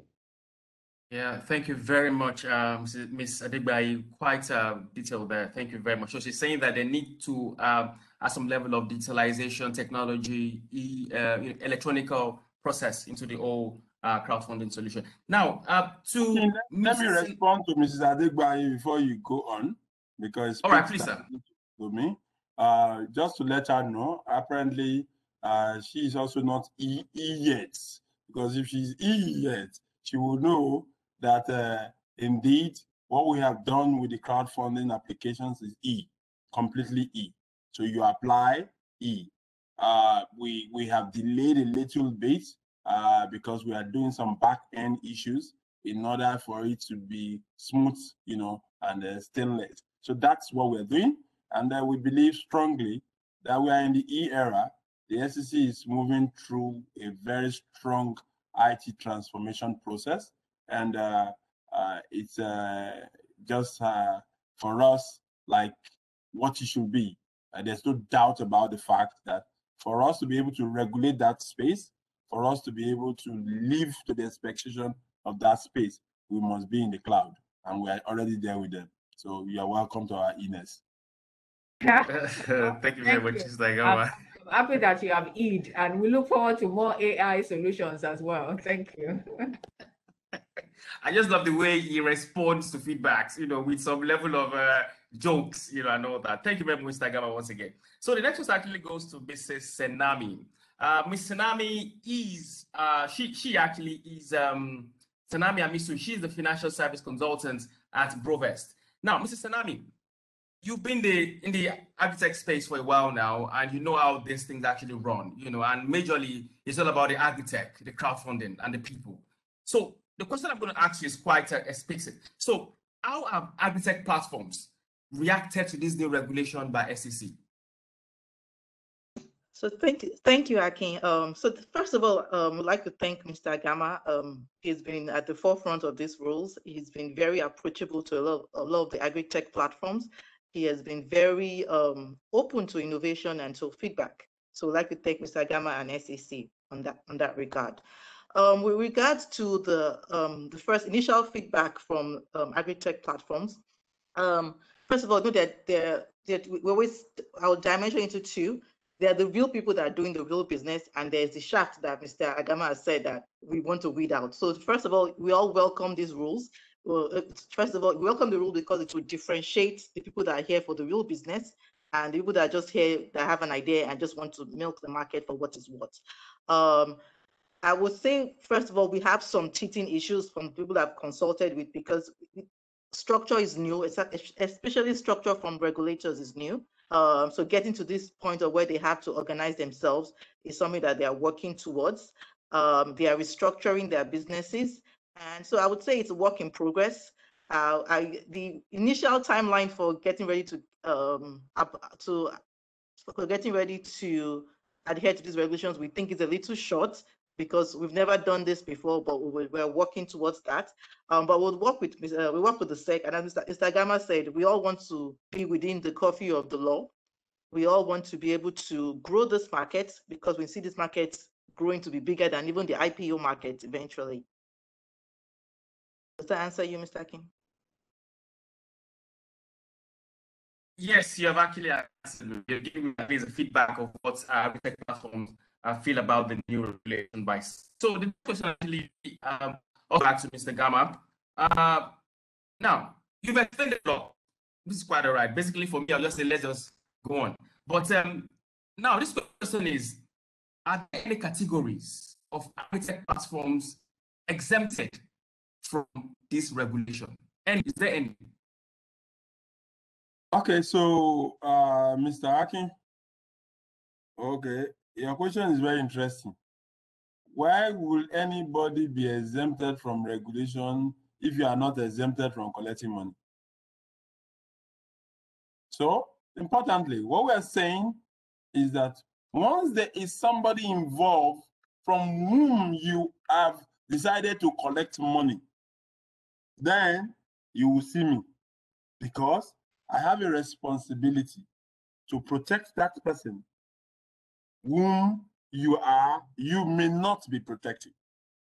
So clearly, the point is, I said, if it is donation based, you want to do the burial ceremony of your great grandmother and do crowdfunding for that, I don't have any business. You won't see me. I can come and wear, the gele and all of that as your beat to come and dance with you. But if you are going to collect money from people, promising them that you are going to give them money in return above their principal, sorry, there's no exemption. Thank you very much. Thank you. That's just a simple explanation. So far you're going to collect money, to return money, there is no exemption for you. So my next question goes to Mr. Fatono. Mr. Agama said a lot. So this question is this. Considering the case of defaulting Agritech platforms, how will this new regulation help Leadway Assurance to curtail such incidences? I think if you take a look at the laws that have been spun out by SEC on this, you can see that a lot of due diligence will need to be done before you can become registered as to even crowdfund to engage in that aspect actually will go a long way, lessen the risks of exposure, and that to do with proper management of that particular fund that the public has actually trusted you with. Because again, it's not going to be very easy for you to get that particular SEC registration or clearance from SEC if those compliance have not been met. So with those steps, I think to us, I think the insurance company, it simply means this aspect of constant effort in scenarios where some of these crowdfunders do not even have the skill and competence to even invest in those particular, because what we find out that is one of the major reasons. Some of them do not have that particular skill and competence, is even running an agri farm. But because of the fact it seems not to be any form of regulation, they just pop in there, copy and paste what some of the good ones are doing and not doing them properly. And at the end of the day, there is actually failure in that particular investment. So we know, we have the opinion, or we are sure that the due diligence that will actually be conducted on the part of SEC before the grant registration to any of these crowdfunding platforms will actually run positively on the way crowdfunding is done, especially as it's related to Agritech platforms. And at the end of the day, I think it's actually going to be advantageous to all our sundry, to all the stakeholders participating in this particular business of crowdfunding in the country. Thank you, Akin. Thank you very much, Mr. Fasano. Thank you very, very much. Now my next question actually goes to Ms. Adegbayi. You've explained initially, about Leadway. So this next one goes to you. Now, is SEC approval going to become a condition for underwriting agri insurance for crowdfunding platform? Let me come again. Now, is SEC approval going to be a condition for underwriting agri insurance for crowdfunding platform? Ms. Adegbayi, over to you, please.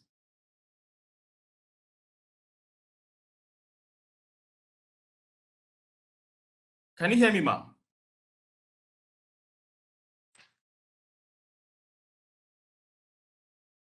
Oh, I'm so sorry. I forgot I muted myself. Okay. Again, the straightforward answer is yes. And you have heard Mr. Agama that even an insurance company can flout the law, and he emphasized that this is the law. So it's not a guideline, it's the law. So that means we have to take that into consideration. We cannot underwrite any unapproved entity. That is essentially the position now.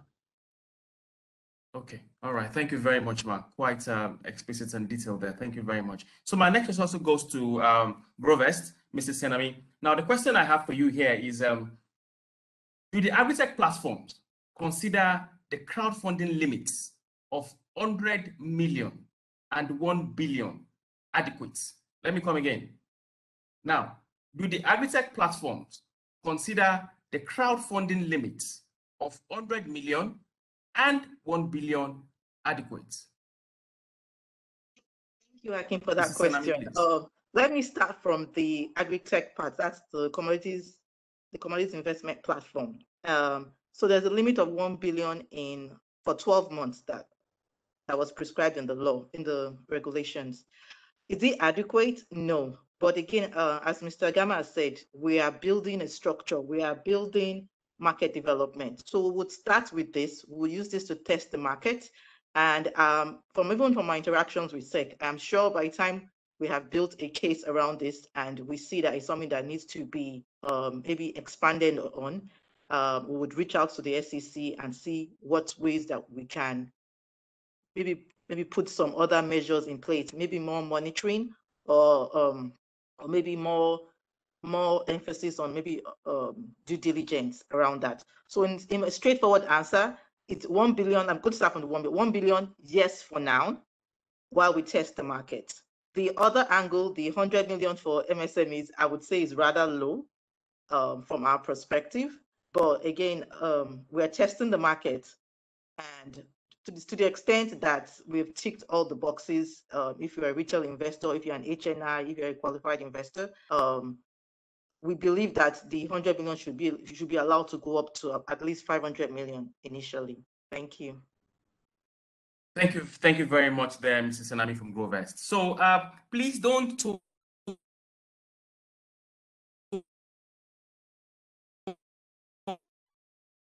our listeners and participants so that we can ask them required questions that you want to know all about. So my third question, this is the third question I'll be asking Mr. Gama now. Mr. Gama, this question is for you. Hope you're still here with me, sir. Okay, so is there a provision for those who are playing below 100 million requirements by SEC? I repeat, is there a provision for those who are playing below 100 million minimum requirements by SEC? Mr. Gama, please. Right. So nothing is cast in stone, right? There's a regulation, there's a rule. The SEC has a discretion. If you tell me you want to raise below 100 million naira, and you show me good reason why the SEC should give approval, we'll do. So the point is, don't just come because you woke up in the night and you got a vision from your pastor, and you now come to raise money from people to say you want to do agribusiness when you really don't know what you are going to go into. You must show some degree of seriousness, some element of expertise, that you have indeed reviewed what you want to do, and you know exactly what you want to do, and you can deliver on what you want to do. Because it could be below 100 million, it could be below 5,000. That may just be the last bread of a human being in his life. So why would I want you to be entrusted with such money without plans? So for the SEC, it's about protection of the investor, and indeed the person, because sometimes you have to be protected from yourself. You could just be your own devil. Thank you, Mr. Gama. Thank you very much. And I'm sure that we are all listening to the feedback from Mr. Gama, based on the questions that have been asked. I think we're going to have feedbacks now from our participants, so we're going to ask them as the discussion goes on. So my third question to Mr. Fatono. Mr. Fatono, you've been in this industry for a long time, and if I've been able to discuss with several agri insurance firms, and when I discuss with them, your name usually comes as top notch, in the agri insurance sector. So this question is, what measure would Leadway put in place to prevent Agritech platforms from circumventing this process? You mentioned copy and paste or timestamp. What measures are you going to put in place, to people that may want to avert this, that want to circumvent this process? What do you have to say about that, Mr. Fatono, sir? I think the answer to that question is simply direct. We're going to be leveraging on this regulation from SEC. And like I've actually mentioned during the course of this discussion, the first thing we'll ask you is, where is your clearance or registration from SEC? That becomes the first document that we demand for before we start thinking of insuring your project. Then secondly too, and I think we've actually been doing that, but we'll go ahead and up our game. We ensure that those farms or those projects do really exist. We want to go to your farm to see what kind of pigs, what kind of broiler, what kind of animals, what kind of crops you are actually cultivating, what kind of agricultural produce you have in storage, to be able to see that, you are not actually out there trying to scam unsuspecting or ignorant investors. So those are the two things. First and foremost, like I said, number one, we're going to leverage on this regulation very, very well. In fact, we're going to send message concerning this to all our Agritech partners that they need to go ahead and comply. And like I said, we're going to equally review our existing partnership agreement with them.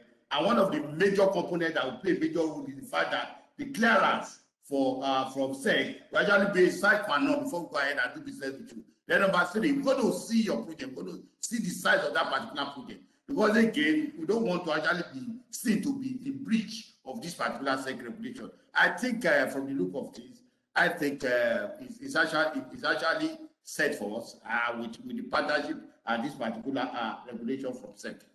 That is the answer to. Thank you, Mr. Pastor. Thank you very much. Those are quite processes that Leadway needs to put in place to ensure that is done accurately. So the third question to Ms. Adegbayi, how will Leadway work with regulator and Agritech platforms to ensure compliance? And compliance is very key. So I'm going to ask it again. How will Leadway work with regulator and Agritech platforms to ensure compliance? Ms. Adegbayi, please.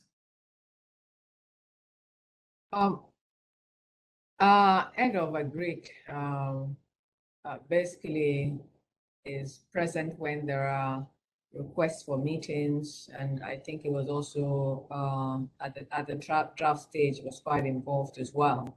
And I think that is the best way to work with the regulator, because the regulator would want to sound out the market as well and the players within the market. Beyond that, we can only ensure that we comply with the crowdfunding platform. Our responsibility as insurers is also to ensure that we support them, because the insurance business is really to enable progress.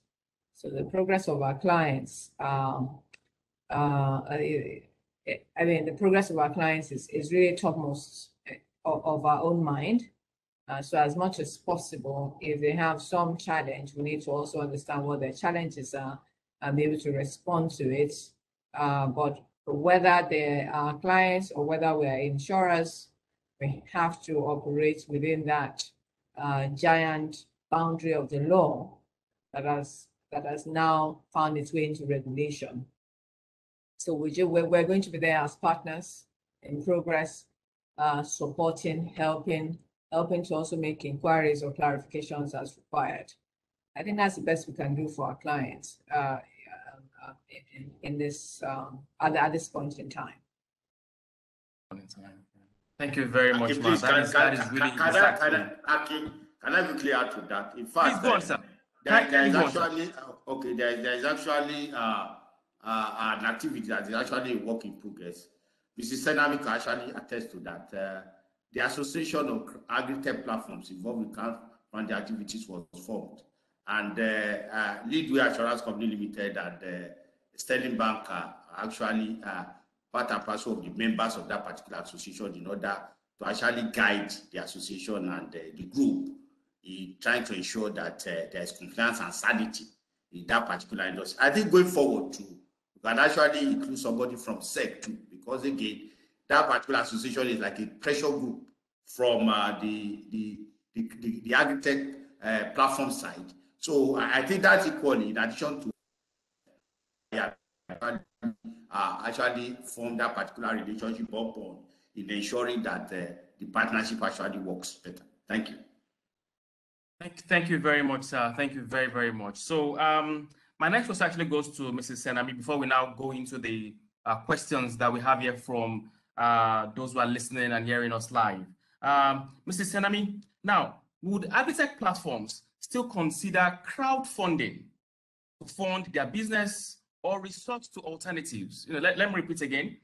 Would Agritech platforms still consider crowdfunding to fund their businesses or resort to other alternatives? Mr. Senami, please.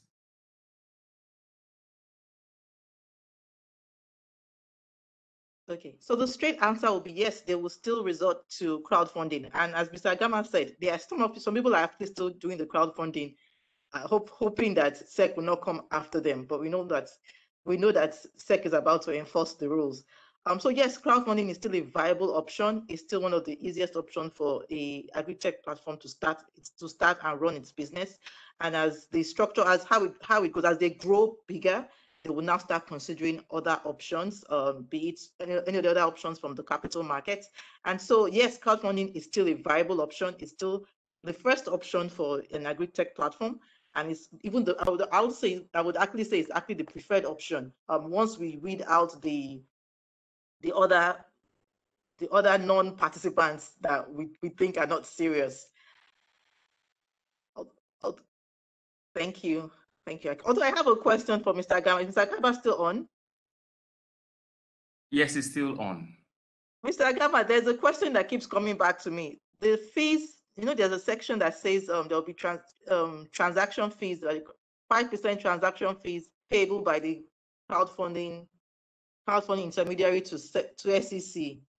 Could you give us some background on that? Thank you. Okay, so when we talk about fees, there are specific fees in our regulation.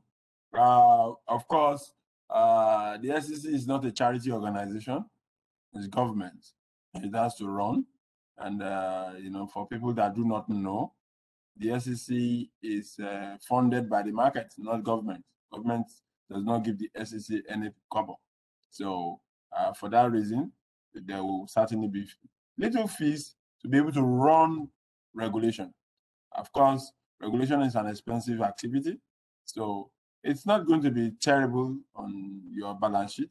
So don't worry about it. So whatever fear you have, no, it's certainly not going to be terrible on your balance sheet. Thank you very much. Does that answer your question, Mrs. Senami? Mr. Agama is laughing. No problem. Thank you. When we get to that point. You cross it. It's important. All right. Thank you very much. In terms of, just to follow up from myself, in terms of the percentage, 5%, Okay. 5% of what? Is that not too high? Because mind you, the people who are raising a fund through this source is also because they're trying to avoid the cost of alternatives. And if this now becomes an expensive one again as well, I really don't know. So I'm just trying to find out whether that percentage is not too high. Yeah, so we will look at it. By the time we start receiving applications and we apply those fees and we see that it's prohibitive, we're happy to bring it down. Certainly we do. The SEC is a listening organization. So let's start. Sometimes if you don't do certain things, you won't find the serious people involved coming around. You just find charlatans. So you need to create barriers that will only allow serious-minded people like Senami and co to come over. She can't run away. Thank you very, very much. Thank you very much. I want to appreciate every member of the panel session this morning. So questions actually coming in, and we want us to quickly delve on that. Questions are coming in from people that are listening to us live, and the questions are quite enormous. But the people are highly centering and knocking Mr. Agama from the question I have here. I think you are the major spotlight for this discussion. So the first question that I have here actually goes for you, sir, and this is from he didn't mention his name though. He said the trend of crowdfunding for agri has actually changed since SEC decided to start regulation. Most of the agritech now does agri real estates, selling farmlands to potential buyers. Please, what is SEC doing about that? Right. So thank you. Like I said, once it's an investment, it's an investment. So if an Agritech decides to become a real estate agent selling land, well, that's a different story entirely, right? So if you are selling farmland, you are selling a property. If you are selling a property, what is my business as a? No, it is a real estate business. You are selling land, not that you are going to invest in the land and give returns on the land. No, no, no, no. Remember what I said. There must be returns involved. There must be returns involved. So you sell land, Yes. Like you telling me that because, I'm sick, if you are buying a house, I should come and be part of it. No, I have my limits and I manage my limits. Okay, thank you. Thank you very much, Mr. Gama. Another question again that goes for you. The person that mentioned his name again. He said a lot of agric business have hidden behind SEC policies to discontinue operations and have failed to refund investors' fund. What is SEC role in ensuring that these agribusiness return money back to investors? These are those that have been beaten. They've got their hands beaten. They're the one asking these questions now. What is SEC role in that regard? Okay. Yeah, so you see why regulation is important. It shows that clearly from the beginning, these guys are fraudulent. So, because if they are not fraudulent, why will SEC rules and regulations make you not to pay your investors? So that is what we are trying to avoid. That's why the SEC is so passionate about having these rules out and being actually operative. So the complainant should write to the SEC, letting us know who these people are, and they will visit the law, and the law will visit them, and we'll know who's stronger. Okay, thank you very much once again. Thank you. So this question again is from Samson Ogbole. So I think I'll be directing the question to Mr. Fatono. Now, Samson Ogbole says, can all of these processes be done online? What about crowdfunding for produce? E.g., aggregators sometimes pay to get produce. Let me repeat the question again, just to be clear. Now, we said, can all these processes be done online? What about crowdfunding for produce? E.g., aggregators sometimes pay to get produce. Mr. Fatono, please. Sorry, I think that particular question concerning the online aspect of it is actually for SEC. But as Mr. Gama has reiterated, he said everything can be done electronically. So it simply means that if they apply to SEC online, real time, they are still going to go through that particular process. Then again, we have various kind of insurance products to cover that particular line of business that with aggregators that are involved in the produce storage. That is another aspect where people go ahead and crowdfund from. They crowdfund from the public and purchase produce and store them in the warehouse and now sell maybe when there's a little bit of scarcity in the market. And on the basis of that, they make some returns on it. So if you are crowdfunding for that and you have gone ahead to comply with SEC regulations, there are insurance products that Leadway will be calling to provide for you to go ahead and ensure that particular agricultural produce that is in storage. We are not going to guarantee your investment or returns, like Ms. Adebayo had mentioned. We are going to ensure the real asset, which is the agricultural produce that is in storage. So if anything happens to it, maybe there is fire, there is flood, there is a break-in, and people got stolen away, the insurance policy you have will go ahead and compensate you for the loss that is suffered. Thank you very much. Thank you very much, Mr. Fatono. Again, there's another question for you, Mr. Fatono, from Fola. Now, Fola said, I have bought into HQ Corn because they advertised in the newspaper and published Leadway Insurance as their partner. Now, they have gone under without repayment, as at when due. They are communicating before, but they have stopped. Please, what can I do? I don't want to. So this is the person that doesn't the exams or have. Yes, don't worry. I know about HQ. I actually queried HQ when they said you are going to guarantee 60% return on investment. And I'm so sure it is not Leadway. I know the insurance company that was listed as HQ We never had any business transaction with HQCon. That I can say authoritatively. HQCon had another insurance company. I don't want to mention the name of the insurance company online, but the other, but definitely not Leadway. Definitely no. For thank you very much. You should go ahead and report HQCon to SEC, because that's part of HQCon said they are going to guarantee a 60% return on a commodity that takes just about maximum 6 months to gestate and sell. In this particular country, it is practically impossible. And I called HQCon. I said, I didn't know them. I saw the advert in the Guardian and I picked it up and I told them, if they break down our life, we'll go ahead and do a 60% return on investment for a crop that has a gestation period of maximum 6 months. They could not answer me. I knew that it was a scam. So I will ask him, like, Mr. Agama is here, he can take that up, report to say, and see whether he can get his money recovered. But it's definitely not Leadway that actually had that particular transaction with HQCon. I'm actually sure of that, absolutely sure. Thank you, Mr. Fatano. So, Fola from HQCon, I think you've gotten the feedback you wanted directly from Mr. Fatano, who heads Leadway insurance in terms of agri. Sorry, just to join that, I think Sorry, I want to say something.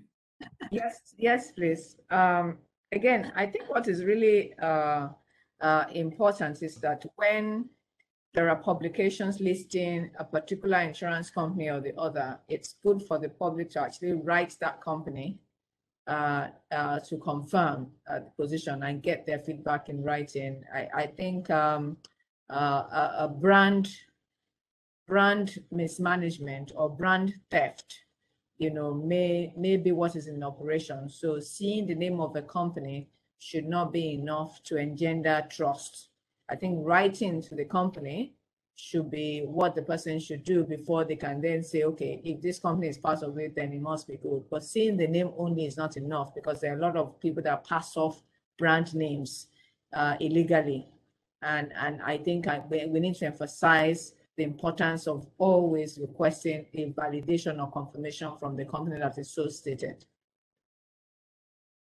Thank you very much, Ma. Thank you. So another question Mr. here again. Before you go ahead, can I just add to that? Just from an investor perspective, I know that I know the Leadway team is saying maybe we can validate. I would also suggest maybe Leadway should also maybe they have a section that has all the Agritech firms that they have insured, at least something that everybody at the click of a button, we can all quickly look and just tick and just know that we do. Okay, thank you so much. We do. Yes, I think we actually have that on our website. But like Madam Adibaya just mentioned, you only have a lot of these guys that are a little bit fraudulent, and they just go ahead and copy and paste. I've seen instances where I've never talked to that particular Agritech platform concerning insuring their project, and the next thing I see our logo there, that Leadway is the one that is actually insuring the project. How they do that all the time? So it's actually a little bit funny, and that's why I'm 120% OR for this particular regulation from SEC, because it's going to whip everybody to like as simple as that. Thank you. Thank you, Mr. Fatano. Thank you very much. So I have this other question again from Olufumilola Akiteriwa. I think it's more similar to the previous question, but let me still say it. She says, good day all. Please, what happened to those of us who have invested? So I'll be directly question to Mr. Fatano again. He said, good day all. Please, what happens to those of us who have invested in some of these crowdfunding companies that are not PLCs and have now defaulted in paying us back our funds? How do we go about recovering our funds from these companies? Examples are Farm Sponsor, Vest, Rich Vest. How can the government, now Mr. Gama is involved there a little bit, how can the government help us to recover such funds? They claim they have invested in real assets, but not willing to sell off these assets to pay us. So it's more like a dilemma there for Olufumilola. So Mr. Fatano, is there any feedback you want to tell this person? Akin, before Mr. Fatano speaks, it's very clear. If there is a fraud, there is a fraud. And we have institutions of government that deal with fraud and fraudulent persons. Like we have said, from the SEC's angle, registration is the hallmark of regulation. If I have not registered a person, it is difficult, or more still, and more importantly, register the product of the person. There is very little that the SEC can do. However, it is important to also inform the SEC. Give us that information. It will be in our data bank. That is number one. Then number two, you have the EFCC, which is the body in charge of fraud and economic crime. So let them send them their names and whoever is involved to EFCC so that they can be dealt with. And the police, it's a criminal, action, and so it must be dealt with properly with the full weight of the law. Thank you very much. Mr. Fatton, I want to say anything to that, or we should just continue? I'm simply going to leverage on Mr. Agama's response. The agency is an organization that's in charge of recovery in the scenario where a business transaction was based on fraudulent practices. And I think they should just go ahead and do that line. And suffice to say that even some of these Agritech platforms themselves were on the short end of the stick, especially during the COVID-19 pandemic. Some of these Agritech platforms actually supply the end product to the off-taker, and the off-taker refuses to pay them because of COVID-19. They actually tied it to COVID-19. Some of them did not want to pay anyway. But at the end of the day, they have to take them to the FCC to go ahead and see if they can recover. So I think that's the best bet for them. There are government agencies that are in charge of recovery in scenario where they are actually fraudulent practices in financial transactions. Thank you, Aki. Thank you very much, sir. So this is the last question from Kenneth. So, you want to say something, ma'am? Yeah. Just to join that, I think investors have to realize that there are economic changes within the environment, and indeed, COVID-19 is one of those. A number of businesses were, could not operate, suffered significant economic losses. I don't think we should downplay the fact that businesses did suffer during the COVID-19. It may not necessarily be fraudulent. It could just be that it suffered as a result of that economic downturn. Even Nigeria went through some level of recession. So I just don't want us to leave the floor by talking about the blame COVID-19. COVID-19 was a real issue for lots of businesses, whether Agritech platform or real business, physical business that people can touch. Nigeria also suffered. So it's important we have that there so we don't give the wrong impression. Thank you.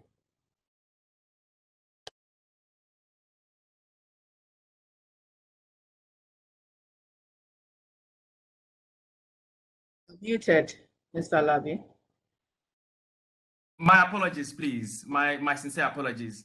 It seems that most of the questions we have here are more or less questions that have been answered now. Those that have been beaten by the crowdfunding operations, those who have put their money into the business but are not been able to get their money back, are those actually coming on board to ask several questions, and particularly to Leadway is more about compliance, compliance, the brand identity, and all that. So I'm going to ask the last questions, but the last question now, I'm throwing it to Ms. Sadegbayi just to answer us on the last question. So this is from Oladipupo Olufowobi.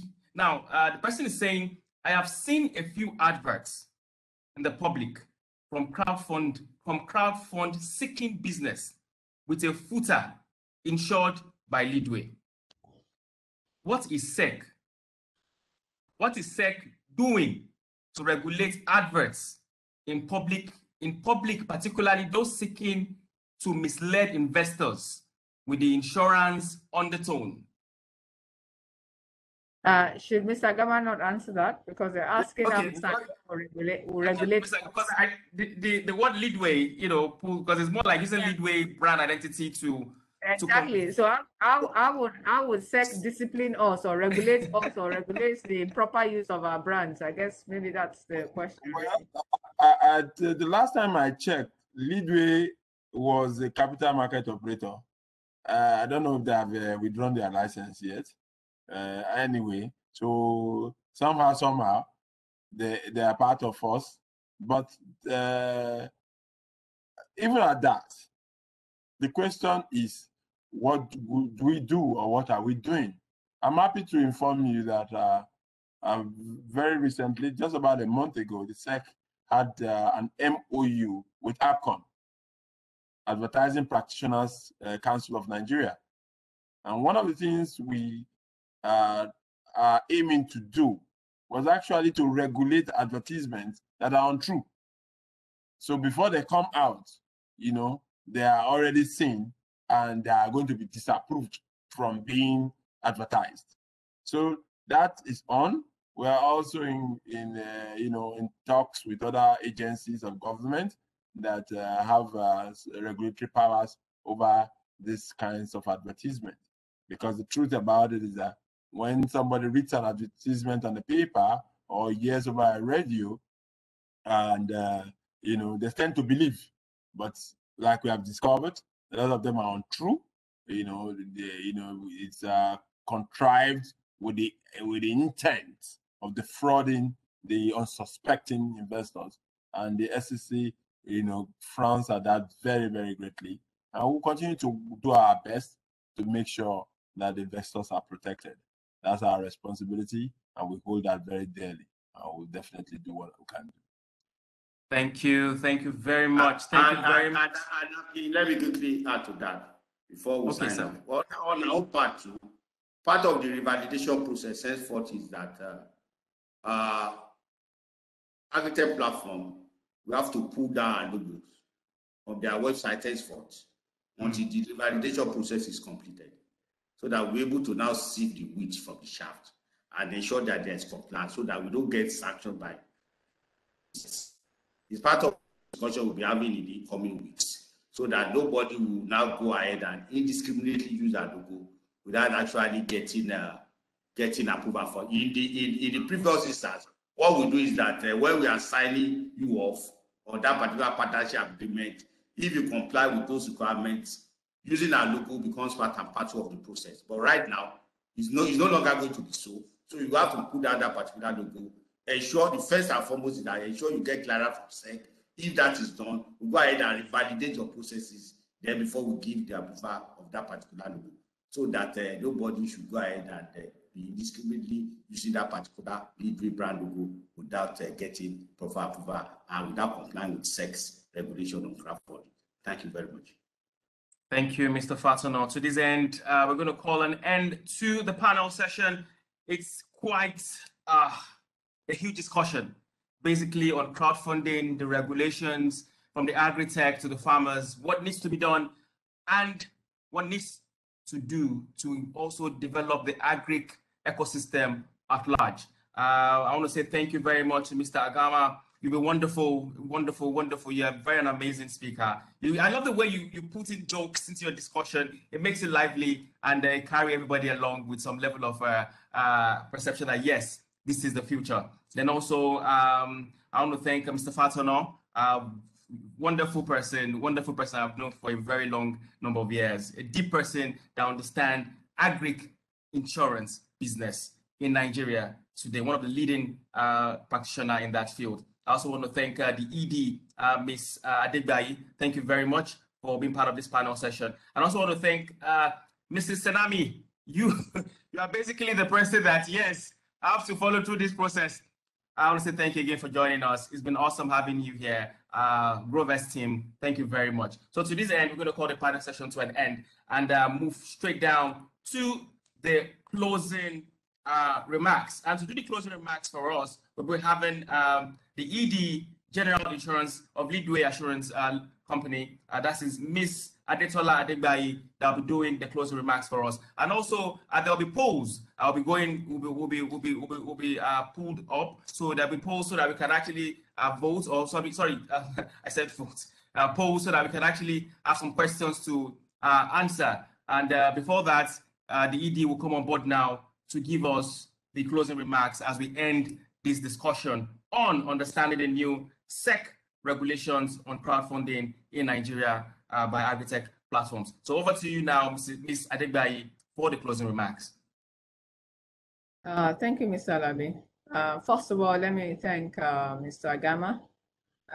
When Mr. Alabi said, please round up, we will have the panel session, I panicked a bit and I said, but what he's saying is still important to the audience.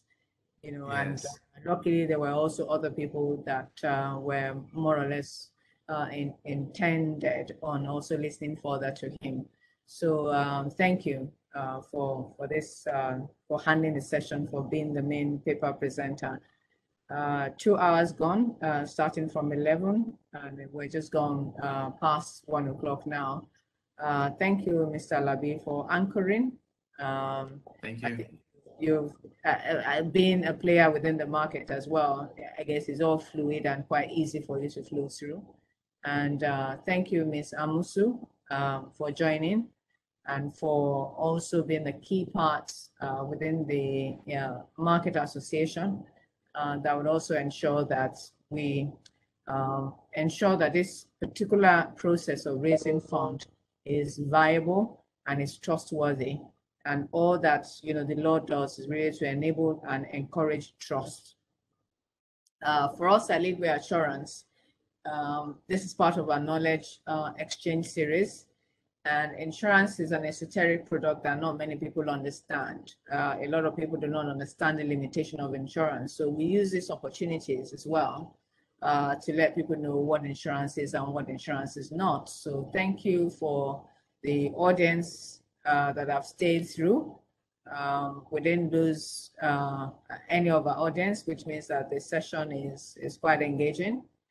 So we thank the participating audience. In fact, we gained more as we progressed. We didn't really lose. We started with about 77 attendees, and as at this point, we have 105 attendees. So I think it just shows the importance of the subject matter, whether for the investor or for the investee person looking for opportunity to make money. Agritech is one of the leading contributors to our GDP, and it's an area that is in focus. Even the paper this morning mentioned something about the anchor borrower scheme not being quite profitable to a certain extent. But I think there's probably more of a request for private investors also to go into this agri area, but possibly also in other, if we borrow from other countries, go by cooperative means. One of the major juice producers in the US, I think they're cooperative of farmers, and I think that's I think we've all heard, or maybe we've even seen their products in Nigerian supermarket. Florida Juice Company is basically a cooperative-based juice company. So they have their farmers, they have their growers, and then they produce the juice. So hopefully, in our country, with people who are trying their best to ensure that there is economically viable way of funding farm investments, we need to continue to encourage them, and we will always, encourage them, and also help all of us within the value chain to understand that the law protects us and insurance enables progress. And that is really the message I want to leave us with. So thank you very much for everyone this afternoon for a wonderful 2+ hour session. Wish us all the very best and look forward to other engaging sessions. Mr. Labi, look forward to you engaging us again as well. Thank you. For being, thank you very much. Have a good afternoon. All right. Thank you very much, Ma. So to this end, we call it a wrap for the whole discussion about understanding the new SEC regulations guiding crowdfunding in Nigeria by Agritech platform. Thank you very much, everybody, and see you soon on another discussion. Thank you very much.